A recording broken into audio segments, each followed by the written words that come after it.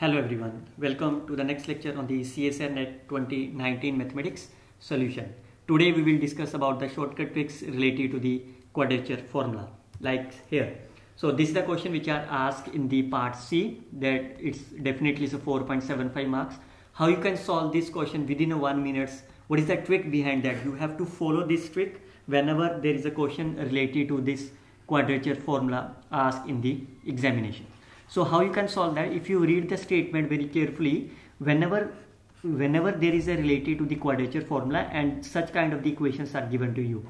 So what is that? It is a polynomial.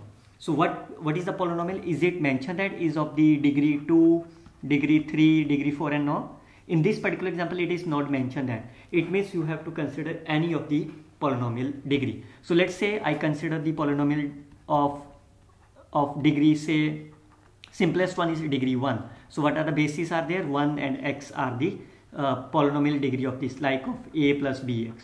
So that's very simple. Now if you look about the options, you can see alpha are all same. So it means there is no need to compute the value of the alpha. A are changes, b are again same, so there is no need to compute the b. So it means our target is to compute a and c. So let's say if I consider f of x is my 1, what will happen if I substitute this value here? It is my 1. So if you integrate them, it will be my 2, it will be my 0. So it is my a, alpha, f of this is now 1, b of again 1 plus of c. Now since b is given as a 8 by 9 in each of the case, so if I substitute b as 8 by 9, so what is that? This is nothing but my 10 by 9. You can see that 2 upon 8 here. Now you can substitute the second value of this. When x is, f of x is my x, what will happen? This is nothing but x minus x square. So if x integration of the x is my 0, x square is nothing but my minus of 2 by 3. F of minus alpha, so it is minus a alpha. F of 0 is 0, c alpha is my here. Now you have the two equations, you can easily equate them. Otherwise what you can do is you can simply add them. A plus c should be 10 by 9. So can the first option be true? Yes, it will be cancelled out. A plus c is 10 by 9. What is that? This is nothing but my, okay, so this option is true. This option is also true. This is also true. This is also true. So that's very simple. Now how you can do that? You can simply multiply this by alpha and add them. So a alpha will be cancelled out. So it will be my 2c alpha.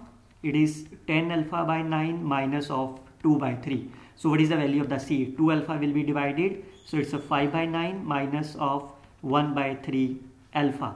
So it's a negative sign. So it means this option is cancelled out plus this option is cancelled out. Now the two options are there.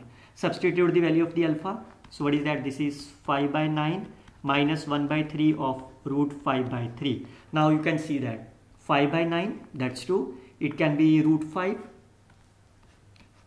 So it means you can see that first option is correct one. So that's the right answer. Is this one also true? If you common 5 by 9 take as a common, what will happen? This is 9 by 5 of root 5 upon here. So what is that? This will be cancelled out.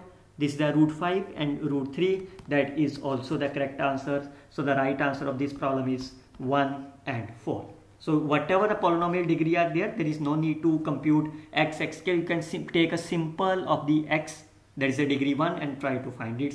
That's the simple way. We will see some more questions related to this net 2019 in our next video. Till then, follow these channels, share these videos. Thank you very much. Happy learning.